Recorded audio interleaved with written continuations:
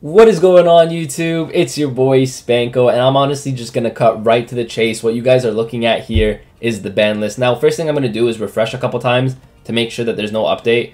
Yeah, there's no update. Okay, so in today's video, we're going to be talking about the ban list, obviously. But specifically, I really want to talk about how I feel like Konami's just straight up trolling us at this point. I don't know what it is, but we are getting trolled. Now, just before we get into the video, make sure to like the video and subscribe to the channel if you guys haven't done so already. We're on the road to 7,000, yada, yada, yada. You know, all that YouTuber stuff. Okay, I want to get into this now because there is something I want to talk about, okay? So here you guys can see, I'm just going to keep refreshing to make sure I don't look like a fool here. Alright, so here you guys can see, effective from 17 May 2022. So May 17th was the last time we started a new format, essentially, with a new ban list, and this is the ban list, right? Okay, all cool. Now, there's been a lot of things that have happened since May 17th. I mean, we're obviously in September now. Today is September 16th when I'm recording this, so it's been about 4 months already, essentially, and we still have no news of a ban list. But it's not that we have no news of a ban list that is kind of troubling me, and I really want to get you guys' opinion on this. Honestly, I'm going to tell you guys my opinion. I feel like I know what some of your opinions are going to be, but I do want to talk about this because I feel like it's a little bit weird on Konami's end, because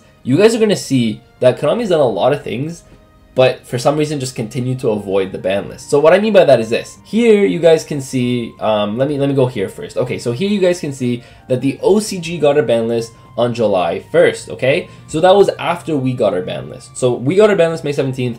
They got their ban list July 1st. Not only did they get a July 1st ban list, they just most recently got a ban list that starts on October 1st, so they got a ban list already. So now they know what's to be expected coming in October, and they got another ban list. So at the moment, Konami has essentially given OCG 2 ban lists without giving us a single ban list. Now, I know Konami OCG works differently than Konami TCG. They work independently of each other, so it doesn't mean that Konami's just favoring the OCG. Don't get me wrong, that's not what I'm trying to say. But what I'm trying to say is that the OCG has given them 2 ban lists because they understand the need for a ban list within a certain period of time, because that's how just, you know, you change up the game, you can add new cards to the pool, make people play new decks. So for that reason, you know, the OCG understands, hey, let's give them another ban list starting October 1st, give them time essentially to build their decks, because, you know, we're still in September now, so they still have 2 weeks before this pretty much takes place, which also gives them the opportunity to plan, right? So they have now 2 ban lists, the OCG, when we are still stuck in our May 17th ban list. What's throwing me off even more is the fact that Master Duel just got a ban list. Now, not only did Master Duel just get a ban list, this Master Duel ban list was August 31st. That was the most recent one before the new one, which I'm just going to talk about. They had one on August 31st. They had one on May 9th, which was just before our TCG ban list, right? So they had a May 9th one, they had an August 31st one, but they just recently updated it again to give one for September 30th. So now, Master Duel has had 3 ban lists. I guess you could say 2 because, you know, May 9th was before the 17th, but in the span between May and October, because it's September 30th, so in the span between May and October, they've gotten 3 different ban lists, and we're just stuck with this one. Like, nothing has changed, and I really don't understand why. Why does Konami keep dodging the TCG? Now, I understand that, again, like I said, the OCG and the TCG are independent of each other. They have nothing to do with each other. Just because Konami drops the ban list in the OCG means nothing in the TCG, to be honest with you. Like, these lists, this most recent list, is, you know, nothing going to be involved with the TCG list, obviously, because we already have Carrier Band, we have like Full Power Brave at this point still, we don't even have the issues and stuff, so don't worry about the OCG ban list. I actually think this is not an indication whatsoever to the TCG ban list, but I will say the fact that the OCG kind of got it right. They said, hey, we started one in July, you know, and between July is August, September, hey, you know what, we need one in October as well, so boom, October 1st, they have a new ban list. Now, that's only 3 months. That's a 3-month time span between their last ban list and their newest ban list. Whereas for us, it's May 17th. So May, June, July, August, we're in September. We're on our 5th month here without a single ban list. That's crazy to me. Honestly, that's just a wild concept to me. The fact that we're just waiting for a ban list, and essentially people, I think, already know what they want to get banned, and that's kind of what I want to talk about. This is going to be a shorter video, but I just want to talk about it just a little bit because everyone expects Mystic Mind to go. Okay, whether you agree with these bans or not, like, there's just a general like consensus that I've seen through Twitter, Facebook, you know, just being in a bunch of groups, right? So the consensus essentially is that Mystic Mind needs to go, Scythe needs to go, and then Barrier Statue needs to go. I know some people have talked about Dimension Shifter. I don't think Dimension Shifter is going to go. It also just got reprinted in the Crystal Beast structure deck, which means Shifter is 100% safe. I honestly thought Shifter was going to be safe anyways, so forget Shifter. But, you know, Mystic Mind, Scythe, barrier statue, they should go, you know, make the lives of everyone a little bit easier. Now, everything else that gets hit, you know, it could change, could depend on where Konami wants to go with the meta, you know, whether they hit like Danger Nessie back to 1 so that tier is not as powerful. It also sells the Ishizu stuff that's coming out in November. So, you know, whether they do other things on the ban list is, you know, a factor, but it's not as big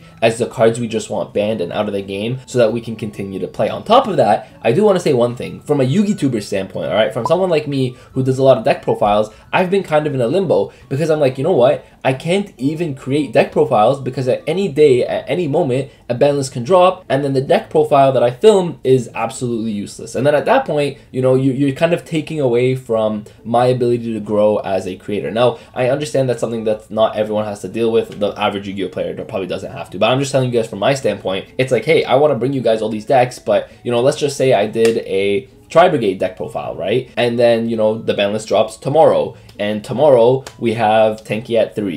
So it's like, why would I give you guys a Tri-Brigade profile where now, you know, you want to play 3 Tenki and you maybe want to play other different cards in it? It's hard for me to bring you guys deck profiles when I know at any moment those deck profiles are useless and now we need a new one. So that's kind of like where I'm at with this. I just think it doesn't make sense. There's no reason why Master Duel needs 3 ban lists. Forget the OCG. You know what? Forget the OCG. There's no reason why Master Duel needs 3 ban lists before we even get 1 here in the TCG. I'm going to be honest with you. I don't know how big Master Duel is as a game. And what I mean by that is, are more people just playing Master Duel? Does Konami think Master Duel is actually the way, you know, for the future of Yu-Gi-Oh? I don't know. I can't tell you that, but it's just kind of weird to me because, like, okay, Buster, okay, I didn't even look at this ban list. Buster being at 2 is kind of cool because I play ABC in Master Duel, so this is kind of cool, I won't lie. But anyways, that's not the point. The point here is the fact that I'm like, yo, it doesn't make sense that Master Duel is getting so much attention when, you know, like, what's the point? You know, I understand Master Duel is a worldwide thing, which means that it's OCG plus TCG because you can play against OCG players. So maybe that's why they're dealing with it. But like 3 ban lists and we can't get 1. We can't get a single ban list. Anyways, let me know what you guys think in the comment section down below. I know this was kind of a shorter video, but it's just something I wanted to bring up because like I just feel like Konami's trolling us at this point. There's just no reason to do this. To not have a ban list for 5 months. Like, it doesn't make sense to me. So yeah, let me know what you guys think in the comment section down below. Thank you guys all for watching. I appreciate every single one of you. Make sure to like and subscribe if you guys haven't already. We're on the road to 7,000. Couldn't be here without you guys. So with that, Spanko signing out. Peace.